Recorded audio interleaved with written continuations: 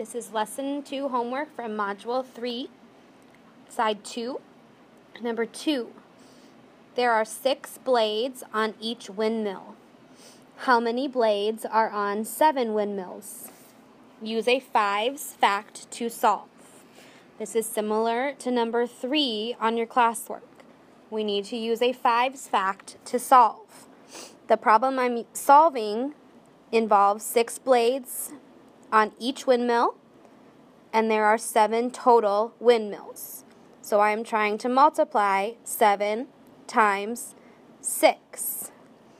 I'm going to break apart 7 into a 5's fact, 5 times 6, and then 2 more, 5 plus 2, will give me my total of 7.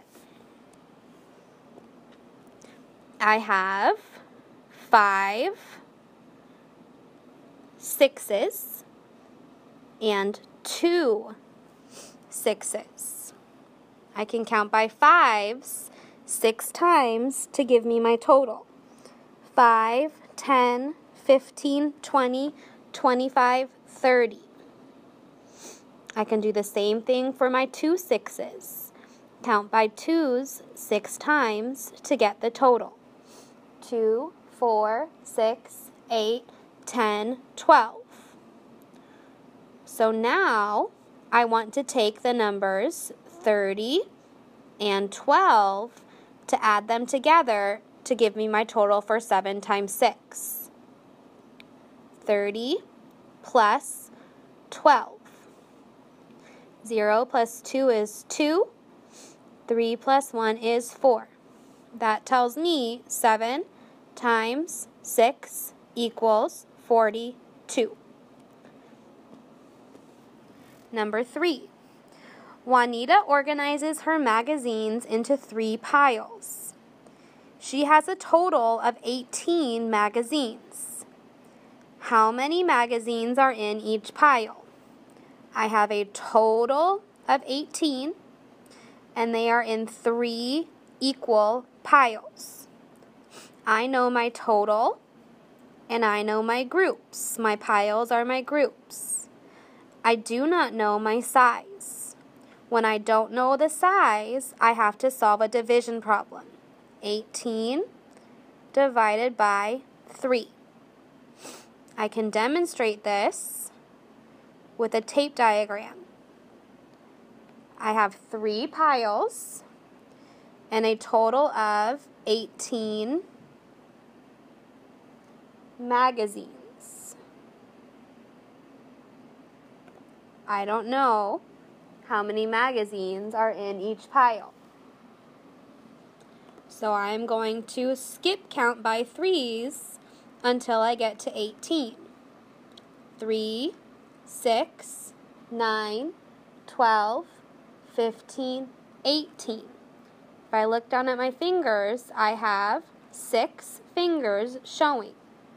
So I can write a sentence that says, there are 6 magazines in each pile. Number 4. Marco spends $27 on some plants. Each plant costs $9. How many plants does he buy? Some important information. He spends $27. Each plant costs $9. I need to figure out how many plants he bought. That gives me a clue that $27 is the total amount he spent, and each plant costs $9. That gives me my size.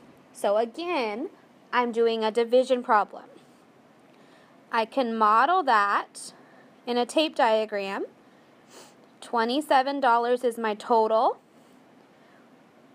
Each plant costs $9.